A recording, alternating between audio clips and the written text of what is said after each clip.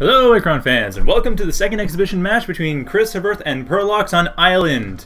They played a series of 3 games, and I already casted one that's on the channel, but this is game 2. So this game, Chris is going for CESO instead of Vecgir, as he did last time, and Purlox, I'm assuming he's going for Grekim as well, as last time. Let's see, he is going back to choose his race, we'll find out shortly. He is, in fact, going Grekim. So it is going to be a CESO versus Grekim matchup. This is a much more common matchup. We've seen a lot of it just because there's been a lot of curiosity about CESO versus Grekim balance, and in this case I don't think it's because of that. I think it's because Chris is a newer player. He's probably wanted to play CESO since that's more familiar for him from the campaign. The first campaign is CESO, the second one's Vecgir, and the third one's Grekim.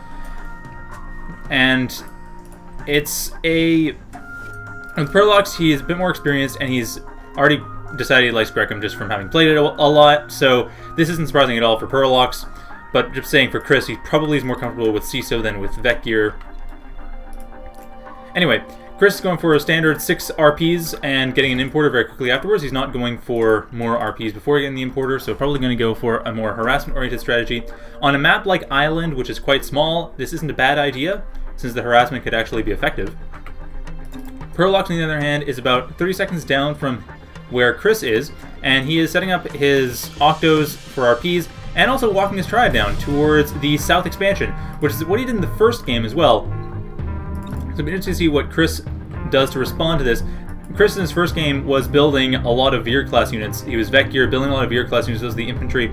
They aren't super powerful. Not a lot of players actually use Vecgir class units a lot, though, as I mentioned in that replay, he was playing against Nail a lot, and Nail was using the Veers as a handicap strategy, so I'm suspecting that he decided to go Veers because that's what he was seeing a lot of. It didn't work out very well, but it worked out better than I expected, just on paper. Or at least, it worked out better than I expected given what we've been discussing in RC and on forums and such.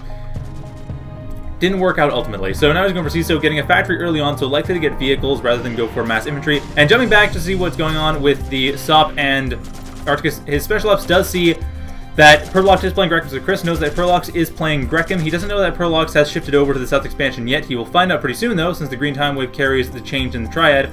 So the triad, of course, is near the south. Purlox, about 30 seconds down from Chris, is building an Octo for his triad and also building more Octos for RPs.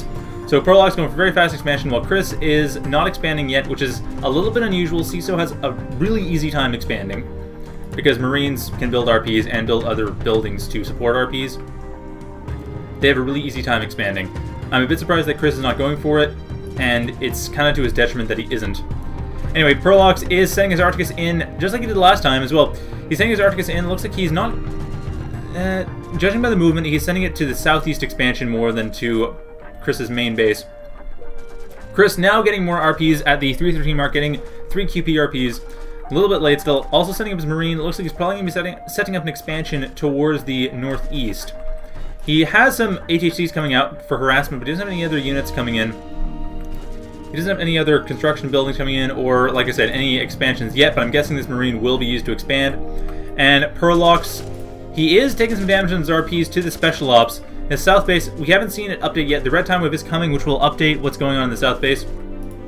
So Purlox is building a reef in the south base. He has his Articus between the south base and the southeast base, and he doesn't have any attack force coming in to attack Chris yet. Purlox actually has 2 Articuses, and also more RPs in that base. He is a minute down from Chris, and when he is, that's when he's building that Articus, building up another Pharo to make up for that Articus construction, and getting advanced structures. So we'll be able to get a Spire and build air units very quickly, or get domes if we wanted to. Might go for a dome rush, but I kind of doubt it. Chris sending his ATHCs to harass. He actually is going for the south base of the ATHCs. See, at the present, he is going for the south base, probably either suspecting that it's there or realizing that it's there. Probably suspecting, though, because, like I said, this happened last game. He sees there's no triad in this base, so he's got to know something's up. And he does see the Articus that's in there. Nice way of blocking off. Purlox managed to block off the ATHC coming in. Chris is going to have to pay attention to that, realize what's going on. And Chris has actually jumped back a couple minutes. Purlox has also jumped back that far. He is about half a minute down from where Chris is now. At the 230 mark, continuing to build up. He actually is, standing up his triad, moving a bit more forward. No, that's just the, that's the Pharo that he's using to build the Articus. Never mind that. Back for the advanced structures. He is seeing what Chris is up to, but he doesn't seem to be changing too much. He's just... No, that Arcticus was moving out here, so Purlox isn't doing anything much different here in the past far I can see so far. But Chris, he has those harassment forces. Actually, no way, this is different. The Arcticus is in fact staying moving. It's not holding up at this particular point in between the bases. It is moving towards Chris's base, scouted out specifically. And the Arcticus will be able to see the attack coming in, but it is... No, the HEC is going back. It won't be able... Oh, shoot. The HEC will not be able to see the south base. Chris won't be able to actually damage it at all, which is a bit of a shame, because that's where Purlox is mainly located. Now, he's sending his HEC back to destroy the Arcticus, which is a bit of a shame, because that Arcticus is not really that... Anyway, kids, it's a problem that Chris sees what Purlox is up... Sorry, Purlox sees what Chris is up to, and Chris does not see what Purlox is up to. But Chris does not see what Purlox is up to, and that's hugely important. Incidentally, Chris has built 5 more LCRPs and a factory towards his northeast base, but Purlox has quite a few more resources in stock, and he does now have a second roof coming. He has a spire. He has everything he needs to start building air units and really tear apart Chris. He does not have gate tech, however, but he does have enough of everything else to just do a ton of damage. Once he gets the resources to do it, though, he doesn't have a whole lot of LC right now at the 422 mark. At the 557 mark, we see that Chris has built a macrofab. He does have his HHC going towards the south base, finally actually going to be able to deal some damage to it. Also, Special Ops has dealt quite a lot of damage to the main base. Purlox's main is taking a lot of damage. The main reason why he doesn't have a whole lot of LC is that he doesn't have his LC RPs in the main base actually doing much, because he abandoned that, essentially. And the Arcticus, Purlox is going to be able to see the northeast expansion. He's going to be able to see that Chris has this expansion. So he's going to know exactly what Chris is up to. Chris is aware of Purlox's south base. He's not exactly aware of everything that's in it. He doesn't know about the spire or anything like that. Actually, at this point in time, the spire hasn't propagated towards it, but still, he doesn't know really what's going on at this point in time. He does have a frigate coming in. Not a bad idea, given that typically so popular and air units are likely to be coming up soon. Purlox, about a minute down from here, is not building up air units. He's building up more RPs.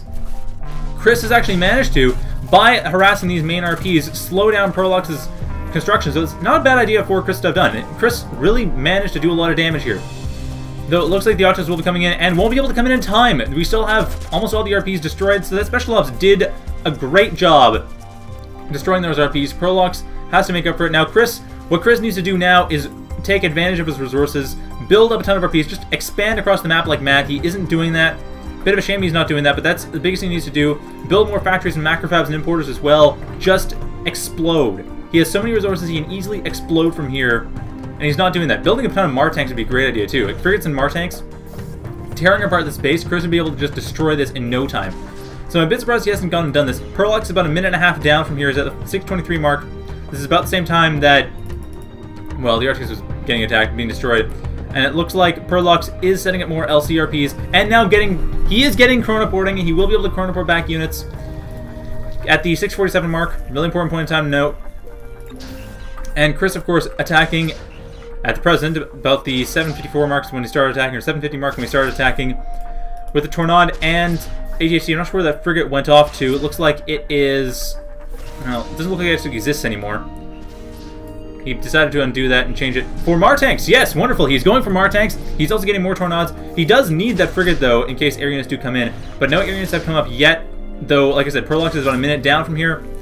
A lot could happen in that minute, but it doesn't look like he's actually going for that. It looks like he's going for base class units. And a bunch of Pharos, too. I'm quite surprised at this turn of events. I'm really surprised he isn't going for air units because... Okay, I'm not totally surprised he doesn't have a lot of LC. He does not have a lot of LC. That really limits what you can get. That being said, he'd do a lot better with Sepipods. Not Pharopods, but Sepipods would do great here. ATSCs are okay anti-air. Mars are terrible anti-air. Tornadoes are not great anti-air, and Sepipods are awesome anti-air. So they just tear everything apart. Instead of the Pharos, that is. Just because those Pharos, that's a lot of... That is about, like, that was what, 8 Pharos? So that would be about 360 LC. That's a lot of money. That could have gone to a couple Sepipods. I'm just surprised he hasn't done that. Anyway, Chris is actually now the 726 mark. He is jumped back behind, and he sees those Pharos coming in. He is... Looks like he may have... No, he's not aboard the attack yet. He's keeping it going, and Purlox has actually chronoported back. He has sent back a chronoported set of units. The Pharos being chronoported back to attack. It won't... Well, we'll see how it actually works out. I honestly am not sure. The blue time wave is the real important thing to watch, though. Once stuff happens there, we'll know what's going on. Anyway, Chris, like I said, has a ton of resources, can really use it, but isn't using it as well as he could be.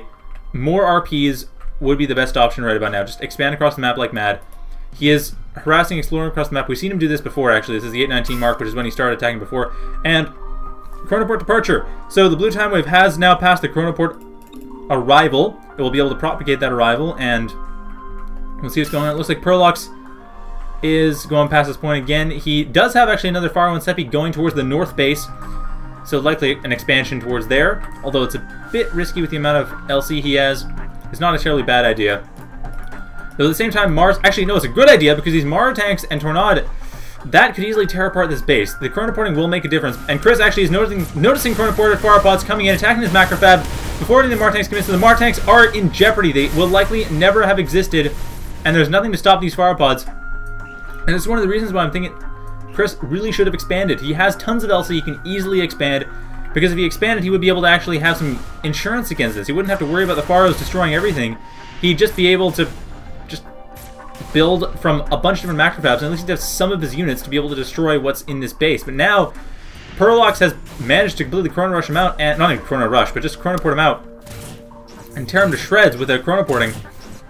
So those Pharos have done a great job. These Mar tanks are pretty much doomed. There's nothing they can actually do. They don't exist anymore. Chris is trying to get gate tech, desperately trying to get gate tech. Yes, he has a fair amount of time to do it, but he needs to actually propagate the present. He's running out of time. He only has about 30 metaseconds left before it's way too late and he can't do anything about it. And he's not taking advantage of this time. He is actually jumping back, not even bothering with the present anymore. He is trying to destroy these Pharos, but these Pharos have already chronoported back and they aren't doing anything. So those Pharos have paid for themselves many times over, completely destroying Chris's base. And Chris appears to be giving up on the chronoporting idea. He does not have it researched. The present time that he had to actually chronoport stuff back and use it, that's long gone. He has no way of actually making use of any of this.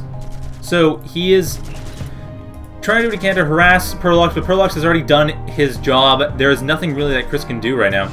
Chris has no Marines. He has a factory. Actually, no, he does have Marines. He does have a factory. He does have importers coming in. So he's not completely dead. But he's up against the wall and will have a very hard time getting back into the game from here.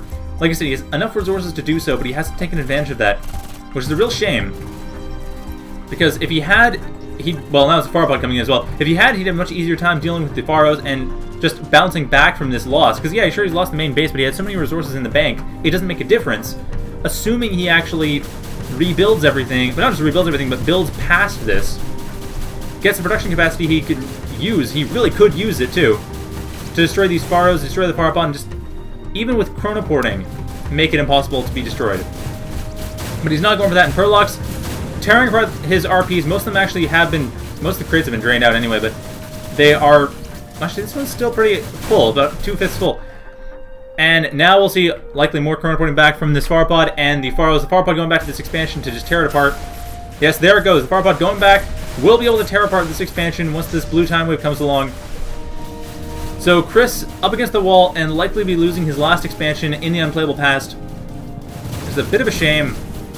But like I said, he really needed to expand a lot more. He just had so much in the bank. He could expand twice and have no problems both holding it and using the resources to get more units, get just a massive military and completely obliterate Purlox. While Purlox, of course, has enough resources now, but there was a large window at the beginning of the game where the Special Ops was destroying Purlox's RPs, and Purlox really didn't have enough to deal with it. And it looks like the Chronoport departure may have actually been cancelled. I'm not sure if that's an accident or what, but it looks like the Pharopod is not actually chronoporting back right now. It is in the unplayable pass, but it's not. It seems to have been stopped, so I don't know if Purlox is trying to go for a Paradox or an Echo or well, I guess a Permaclone is the only thing, really. And no, he is not, in fact, going for this. Actually, there it goes. Okay, now he is likely to be chronoporting back, and he has chronoported back to Pharopod. This will probably be a correct chronoport back, and will actually be consistent on the timeline. But yeah, that is, man, that is a terrible position for Chris, because like I said, he had this game. He could very easily have taken this game, but he didn't actually take advantage of the resources he had and the production capacity he could have had. That was really his big problem, was he didn't have the production capacity. Now, he does have gate tech, and he does have Well, I know chronoporters. He has a teleporter, but he could get a chronoporter. Still kind of too late, though. He is getting a chronoporter, actually. Looks like he's planning to try to chronoport some mutants back and hopefully basically bootstrap his expansion, but I don't think that's going to happen. I don't see how he's going to be able to save it. It would be a paradox at best, and that at that point it's 50% chance of staying alive, assuming that no one else tries to interfere with it further. And like I said 3 minutes ago, his base is completely destroyed. Completely destroyed. Everything is gone. He really doesn't have much of a chance. All he has is the Special Ops and ATHC, and neither of them can be used to rebuild anything. So there is no way for Chris to get out of this. Even with chronoporting, there's no way for him out of this. This is a foregone conclusion. The best he can do is be really crafty with the ATHC and Special Ops and just destroy everything, but even then I kind of doubt that'll work out. With all the Pharos here, the only thing he can really do to be crafty is cloaking, and cloaking isn't an option when your opponent has half a dozen detectors, and detectors is his main army. So Purlox is basically won, but looks like he's looking around trying to figure out where Chris has hidden his last few units, because there's no indication of defeat. Chris has not actually been defeated yet. He still has these units here. And Purlox has not found the Special Ops in ATHC. I'm not sure if even Chris is aware of the Special Ops in ATHC. And now Purlox is going for weaponry as well. He is, well, I mean, he is just at the end game right now, just trying to search out, figure out where Chris's forces are. He will find them eventually, but it's just, now it's kind of a slow time now. Still, like I said, this is one of the important things about CESO, is that their expansion power is incredible. They can just take over an entire map very easily, and it's ridiculous. And because of that, not using it is a real shame. And here we go, the Pharos are going after the expansions, going from expansion to expansion. Purlox still not finding that Special Ops in ATHC, and honestly, oh, wait, nope, there is actually a Marine left. I missed that. There is a Marine left. And Chris is managing to rebuild somewhat. He has the resources to do it too. So Chris is actually rebuilding a bit. Though he has, by building RPs, he has made it clear to Purlox where his base is. Purlox will be able to see what's going on. Purlox is focusing at this point in time, by the way. So he knows what's happening. And he can easily send, he is in fact sending the Pharos a minute down from this to where the Marine is. The Marine, wow, it was right in the corner too, just hiding out. So he's sending it back to where the Marine is. And will completely destroy it. There's no way out of this. He's also getting legal class. He's just spending all his money getting upgrades, because why not? And here comes the Pharopod to come in and destroy that Marine. That Marine will not last long. I'm not sure if the Pharopod is going to be chronoporting back. And yes, it is going to be chronoporting back. Going here, chronoporting back, and it... Well, I don't even know if to find the Marine right now. See, the Marine in question... Well, I'm not sure where it is, honestly, because it's kind of hard to see. But yeah, the Marine in question is... Well, it will be dead soon. I'll tell you that much, but... Still, Purlox is doing... Well, I mean, sorry, Chris is doing a valiant job of trying to stay out of death. I don't see how that's going to work out for too long, though. Purlox will be able to destroy this base. Has already gone the unplayable pass, really. And it's going to deal a lot of damage to it. So that Marine is likely dead. That base is likely to have never existed. And the Special Ops and ATHC over here, they are being actually sent back to defend, so this will completely seal the deal. Once Purlox is done destroying everything else, the Special Ops and ATHC are going to come in. They were the only thing that was keeping Chris roughly alive, that and the Marine. But even without the Marine, they would have kept Chris alive for a while. But thankfully he had the Marine, otherwise it would have been kind of boring. And it looks like the green time wave is what's really going to be bringing in the damage, and I'm just going to double check what happened there before it falls off the timeline. This is not likely to really make a difference now, and whoa! Purlox really going in with the re-chronoporting. And it looks like there is really... Well, there's no Marine here anymore. Yeah, it appears that the Pharopod has actually successfully managed to destroy that Marine, so there is no Marine anymore. The Marine is dead. Long live the Marine. So Purlox basically, yeah, Purlox has won. Chris has lost. Chris has GG'd. Well, not even GG'd, just surrendered. So hope you enjoyed that, and have a good night, everyone.